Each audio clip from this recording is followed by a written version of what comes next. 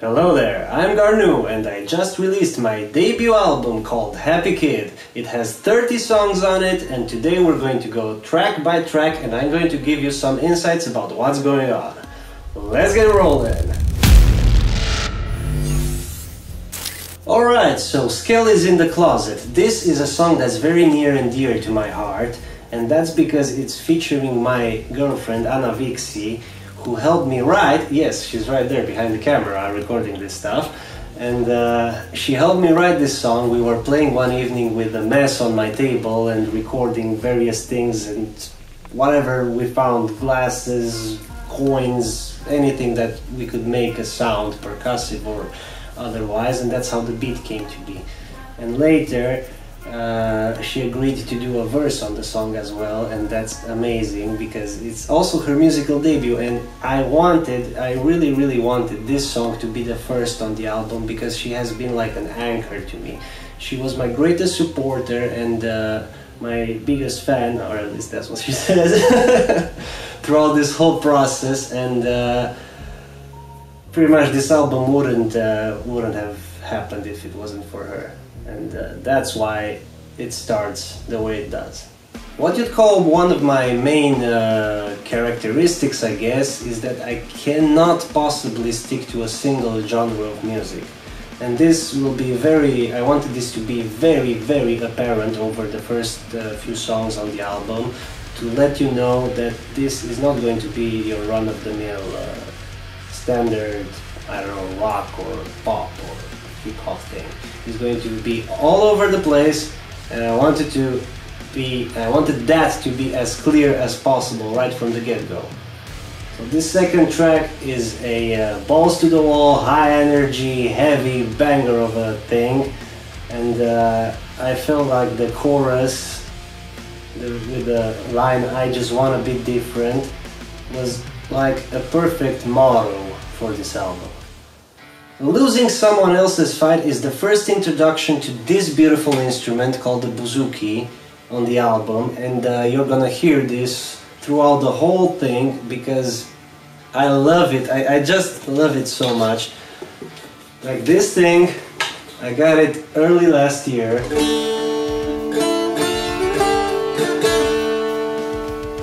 A bit out of tune. But you get the gist. It has this beautiful sound, this beautiful chorusy sound, all the strings are doubled and stuff. And I wanted to make a song that sounds like something like if the... I mean, if The Witcher was fighting monsters but in the 21st centuries, and there's also like monster trucks and stuff like that. Nobody is... I guess it's sort of a love-hate song. It's about a relationship that, I mean, I guess a lot of people go through this, a lot of relationships go through this. I don't want to generalize anything, but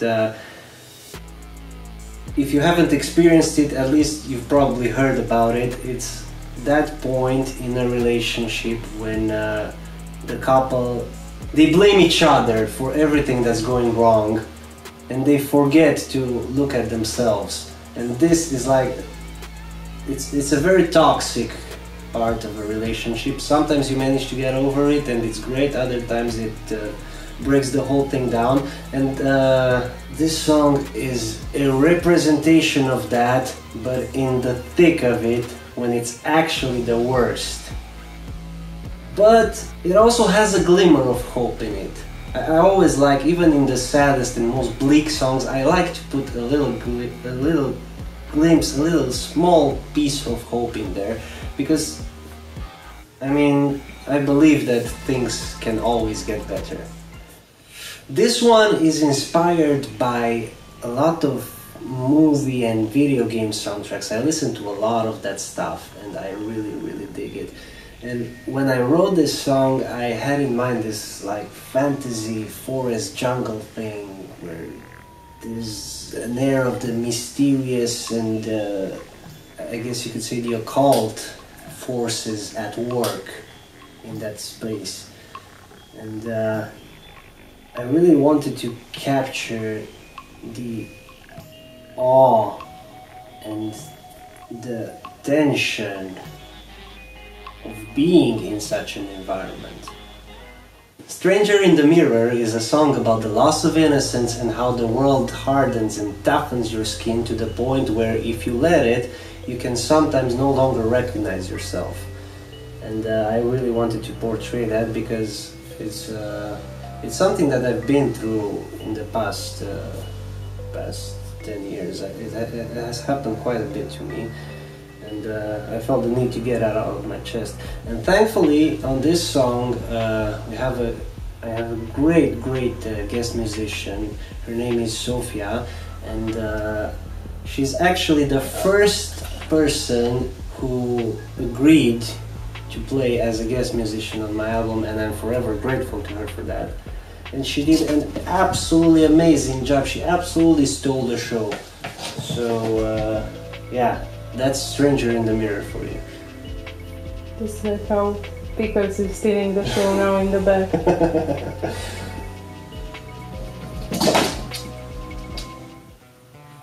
You and Me is another track featuring this wonderful instrument, and this one I was playing around. I wanted to make something that sounds more like a prog rock thing, and I was really playing around with more what you'd call fancy chords and stuff like that. If I remember correctly, I think I wrote this one while on tour with another band, and we were playing at the seaside, and yeah, right in front of our guest house. I was sat there, and it was like this really nice, really beautiful sunset, and I felt inspired, and I was noodling around on the bouzouki and came up with this riff. Broken Family is about that awful feeling that nobody cares, nobody wants to know what you're going through, nobody wants to listen to you. It's like a cry for help, really. And this is one of the songs where I felt like a different voice could really bring out the plus. So I talked to Cerberus, and he's an amazing lyric writer, and he really managed to portray this feeling from a different point of view than I did, and I think it came out really cool. I've been fascinated by the myth of the devil at the crossroads for a really long time, and I've always wanted to make a song about this. And this one is like a bit of a different take. Instead of meeting the devil at the crossroads and making a deal with him, the devil here is like a travel companion, like a hitchhiker that gets in your car somewhere along the journey and starts pestering you to play his games.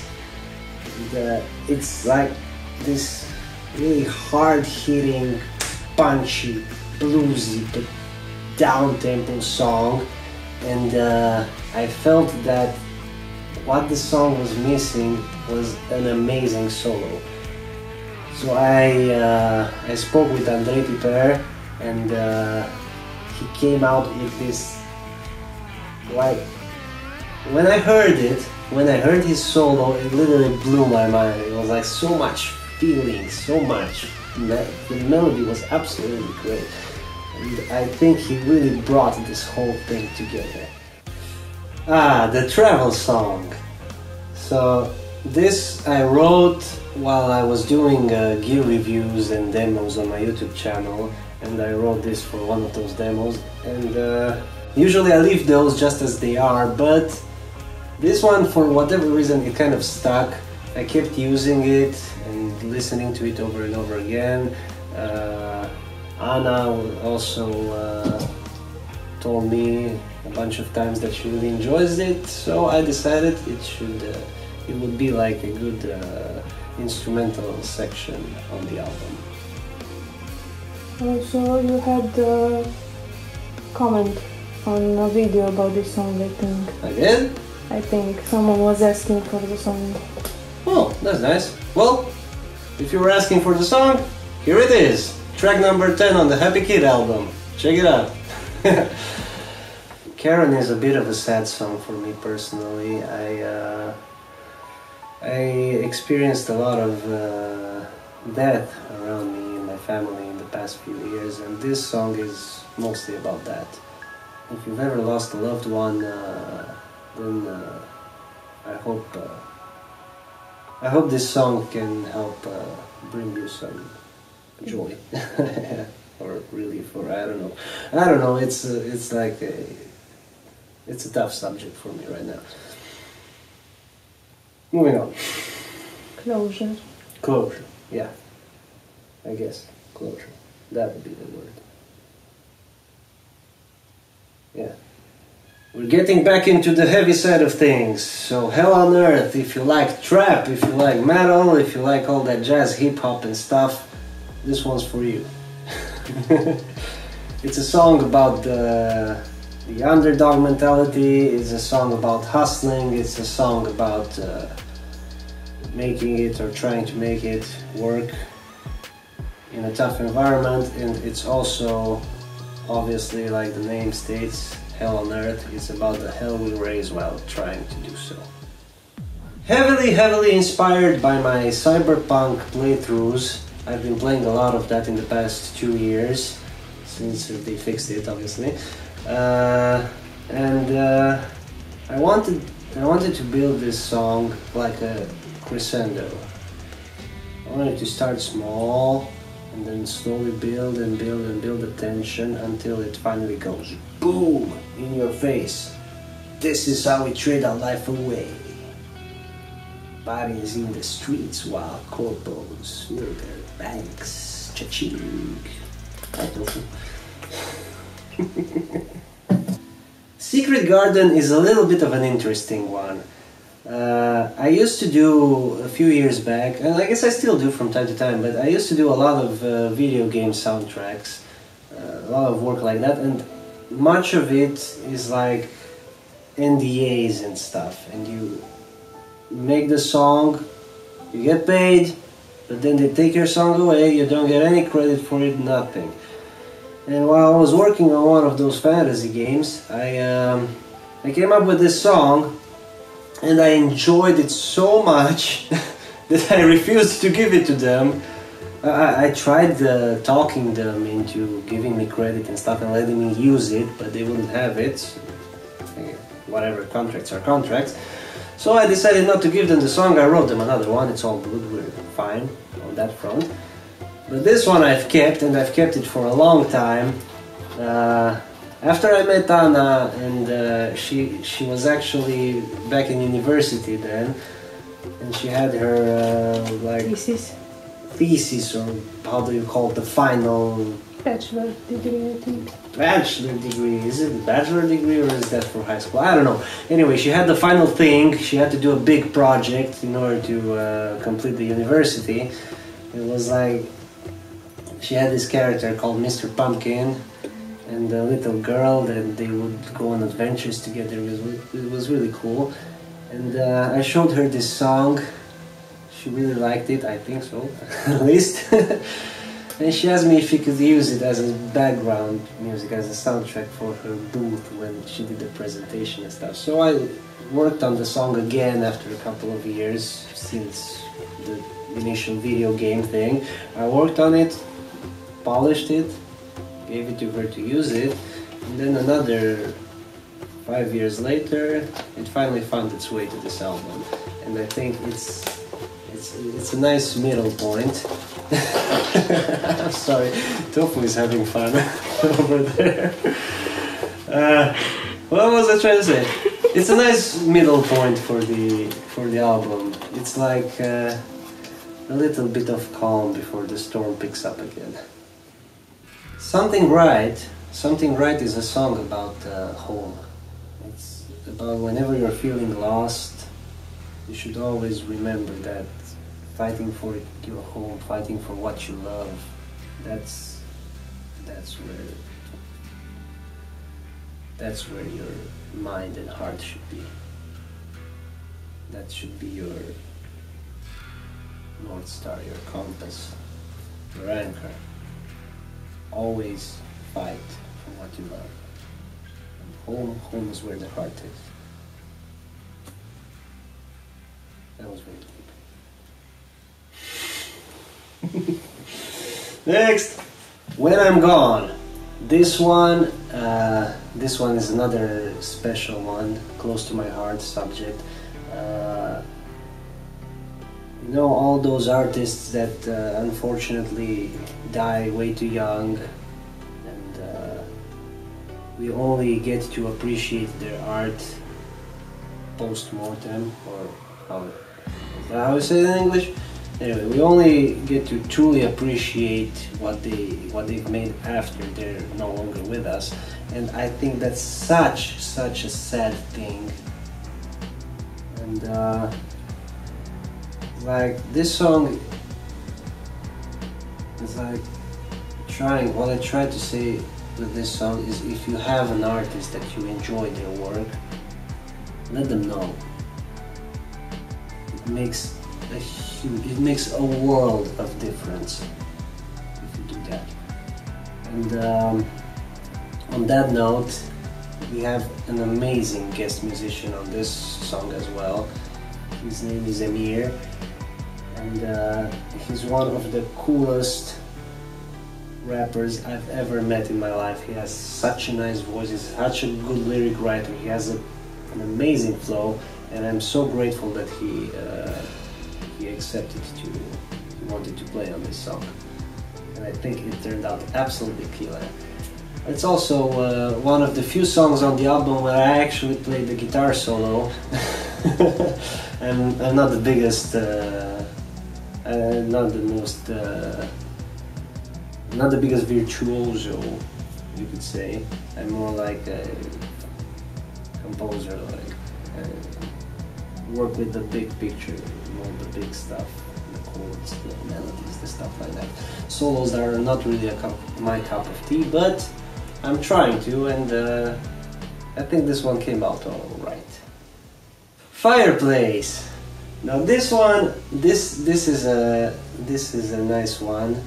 Anna tells me, I'm not exactly sure, I can't for the life of me remember, but Anna tells me that I actually wrote it. We have this like fire pit close to our studio outside. We'd sometimes light the fire and hang out, and I play the guitar and we talk and stuff. And this song is obviously inspired by that, but she said that I actually wrote it while we were at the fire, which is even cooler now that I think about it. So yeah, this one was written about the fireplace and about all the conversations that we have going on there, and all that cool vibe. I really wanted to capture it. But also there's another twist here, because for the lyrics I actually used the tarot deck, and I have the cards right here. So we have the Tower, we have Death, sorry, and the Magician. Those were the three main cards, and I think I also got the Two of Swords and the Four of Clubs. And I did a tarot reading, and that's how the lyrics came to be. One day I was noodling on the guitar, playing around with all sorts of weird scales and stuff, and while I was toying with this, I think it's called the Gypsy scale, I came up with this very playful melody, and that's how Twerky Brain initially was born. And after listening to that guitar a couple of times, I came up with the idea of writing a song about the state of our society right now, but from the point of view of how social media dictates our lives, and how we're constantly scrolling like zombies, and we have short attention spans and all that fun stuff. So yeah, this is a song about short attention spans and doom scrolling. And doom scrolling. Your brain starts twerking and you can no longer pay attention to anything. Your mind starts flying all over the place. Round They Go is about those pesky vultures that circle above your head, and they cannot wait for you to take a misstep, to make a mistake, to make anything, so they can swoop down and take everything away from you. You know what I mean? Those pesky vultures? Yeah, they're everywhere. Those. It's about that. We Are Not the Same is one of those late night tracks, late night songs that, I mean, it often happens to me that I stay up until 3 or 4 or 5 a.m. because an idea pops into my head and I just have to sit there at the computer until I get it out. And this is one of those. This is definitely one of those. Demons in the Church. Now this is an interesting one. It's another track featuring Sofia, and she did this amazing, like Amazonish, very powerful lead vocal melody, scream stuff. You just gotta listen to it. It's amazing. But that's not all. So the song was born when me and Anna went on a 2 or 3 day trip to a city called Sighișoara here in Romania, and that city basically has a big castle citadel right in the middle of it, and we were staying in that citadel, sleeping in there and roaming the streets and trying to imagine how they lived life over there. So we found all these amazing places, and that's also right after she got me it was right after my birthday, and she got me this instrument as a present. And we took this little guy with us, and I was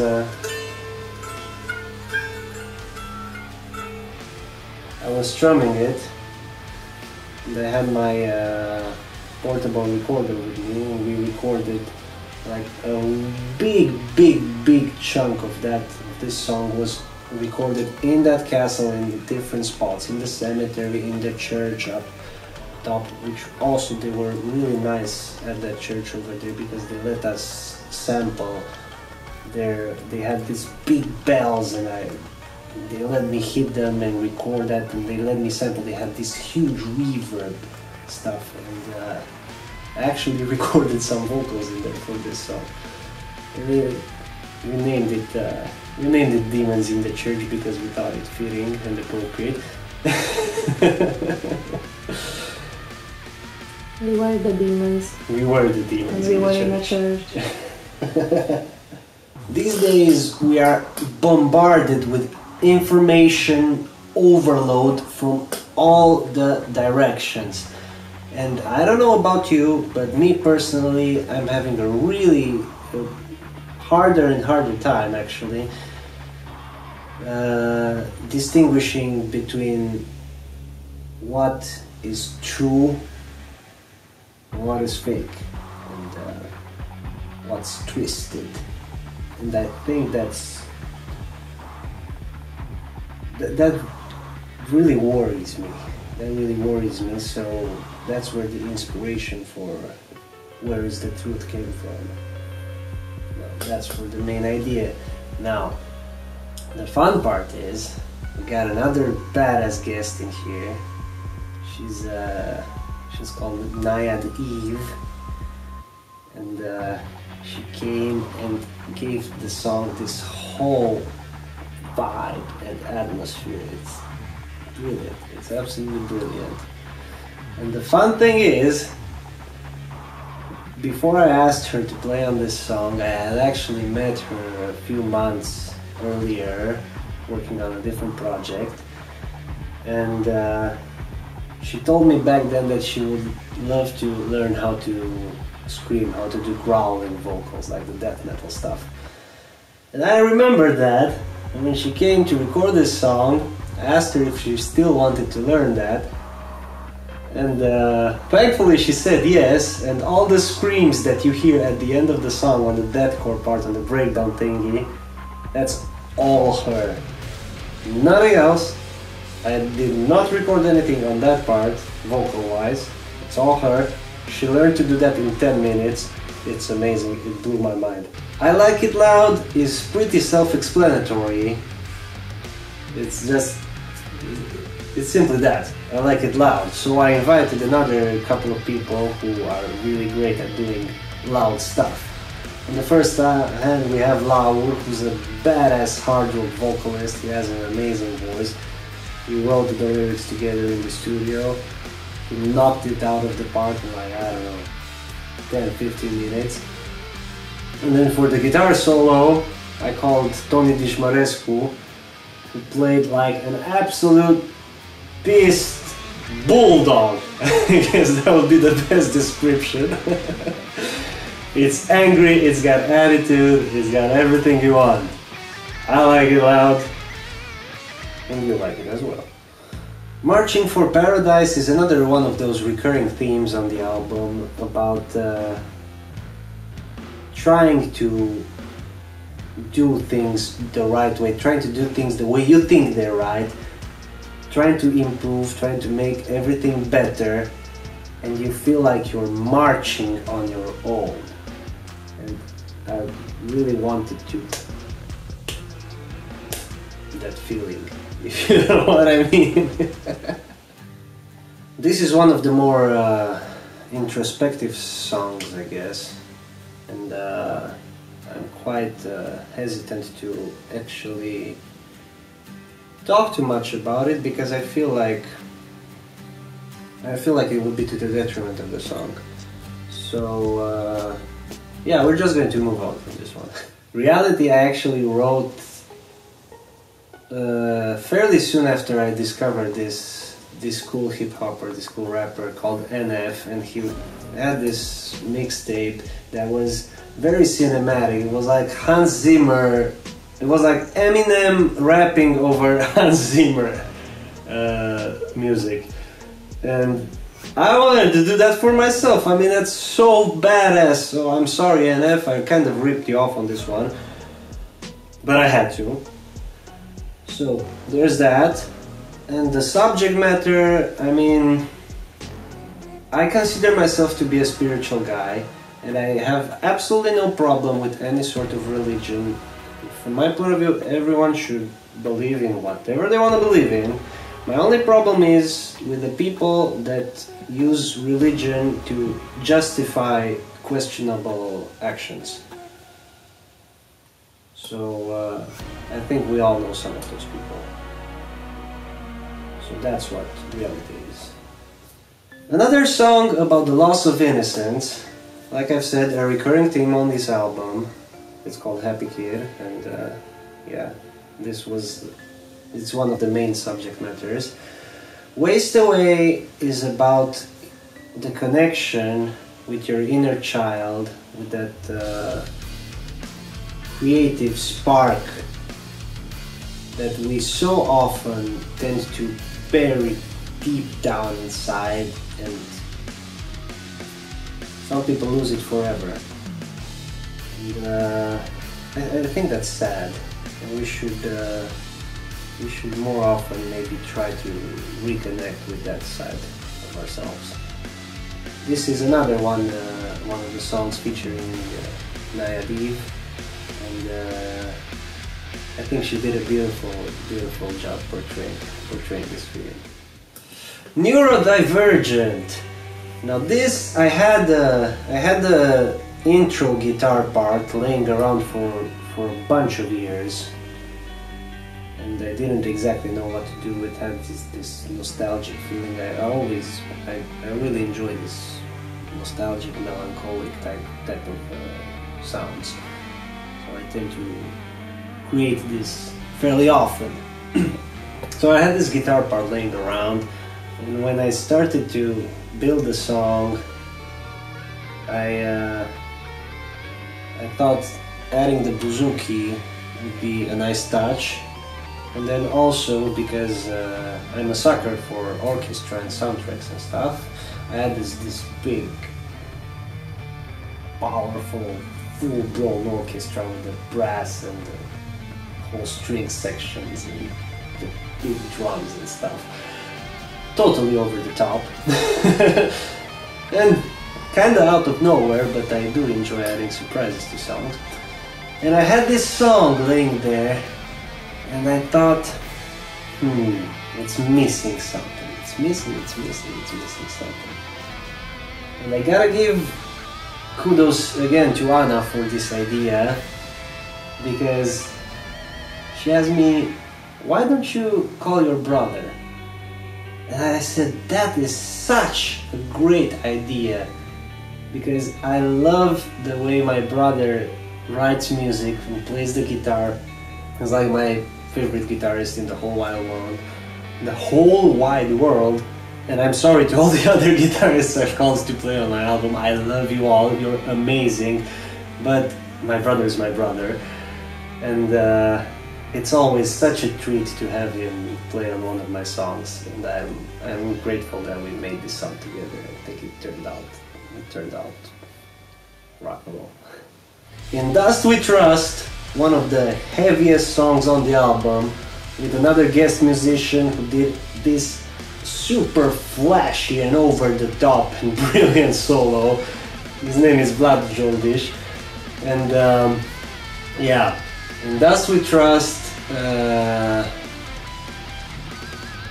me see, the lyrics, like this, the thing that in Dust We Trust, this is a thing that came up at the studio during many jam sessions. It was like we were talking about how like dust is pretty much the only thing you can take for granted in this world.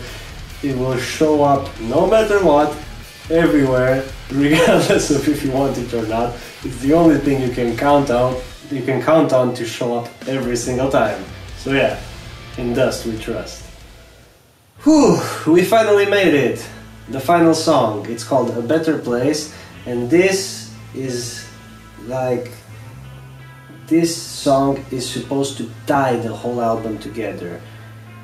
It's the whole idea of it, the whole concept is, if you could have a conversation with your younger self, with the kid, would that kid be happy or sad? Would he be proud of you? Would he like your style? Would he be excited to do all the things that you did? Or would he like be bummed out? And that's a question that has been really plaguing me for the past, I don't know, 15 years. And I finally made this song, and it's like a letter to my younger self. And I felt like it would be the perfect ending to this chapter. Okay, so that's it. 30 songs, we went through all of them. Thank you very much for sticking around. If you're still here, you're a legend. And also, if you haven't checked out Happy Kid yet, I would be more than thrilled if you could give it a listen. It's out on all the major big platforms like Spotify, iTunes, Deezer, Tidal, Amazon, whatever you like to listen to music on. And if you could give me some thoughts, let me know if you like it or not, share it with your friends, that would mean the world to me. Thank you very much for watching, and have an amazing day. Rock and roll! Congrats! Muito bem! Wow! Thank you. That was something.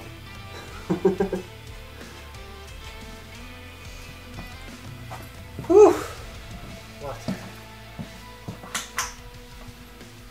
Very funny ending. Wow.